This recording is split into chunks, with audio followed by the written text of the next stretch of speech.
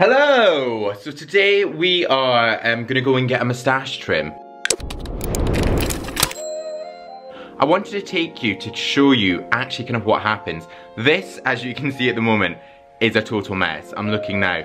I need to get it trimmed, it's overhanging. I wanna get the center sorted and then just shape this all up. So I thought instead of doing it myself, I would show you actually what happens if you were to go and get one done in a barbershop.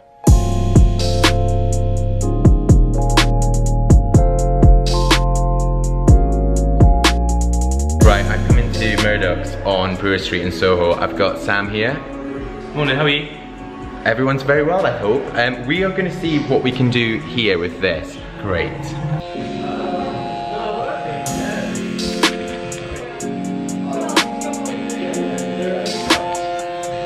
Normally when you brush the moustache to the side, normally just brush it all to the side and cut it that way. Yeah. What that will allow us to do, you get the flow of the hair coming into the moustache that way as well. So brush it to the side and then you can see what needs to come off. Exactly.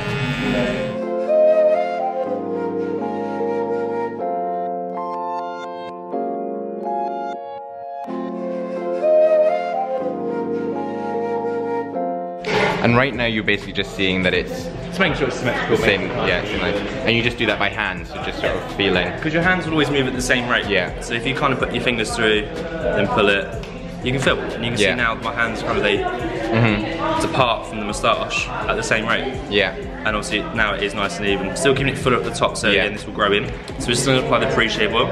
It also smells amazing. That is our Avalon cologne. So that's our signature really scent nice. here in Murdock.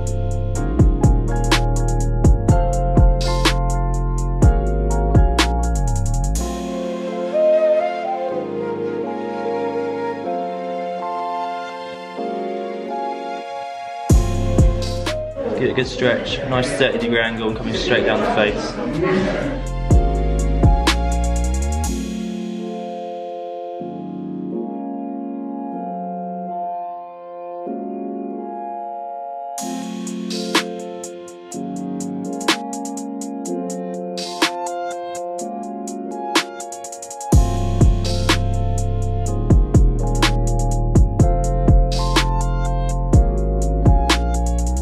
Again, this feels really good.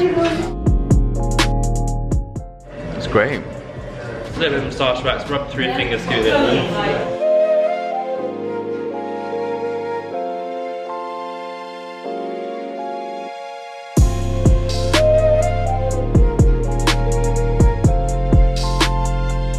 We're done with it.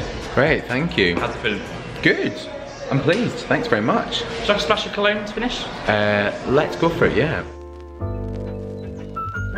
Always in the back of the neck, never on the front after the shave, because that will cause irritation. That sounds really good.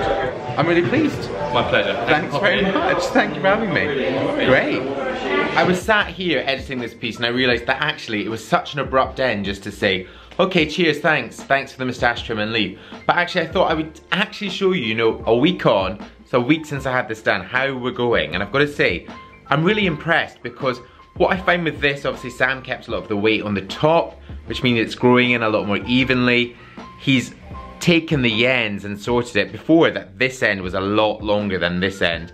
Also with the sort of undercut, it means day to day I can just get my own razor and just trim up, take off that stubble, which makes it so much easier. So I would say, if any of you guys are growing a moustache or you're just starting one or you've got a beard, I'd say go and get it done professionally. Get it trimmed up like you would a haircut. Get it trimmed up, once a month, and it makes it so much easier for you to maintain.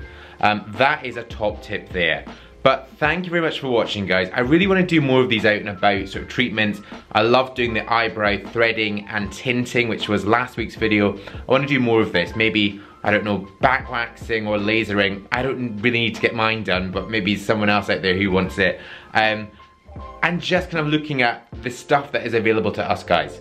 But there you go. Thank you very much for watching. If you're new to my channel and you've not yet pressed subscribe, then hit subscribe right now. The button is just up there. There's also more video suggestions down there. Stay with me and watch them. Also, my new podcast, I'm gonna put a link right there. But I'll see you in the next new video. It will be Thursday. Bye-bye.